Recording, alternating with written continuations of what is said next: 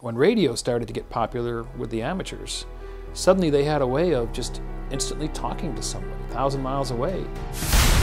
The internet is down, cell towers aren't working, you can't even make a call on a landline.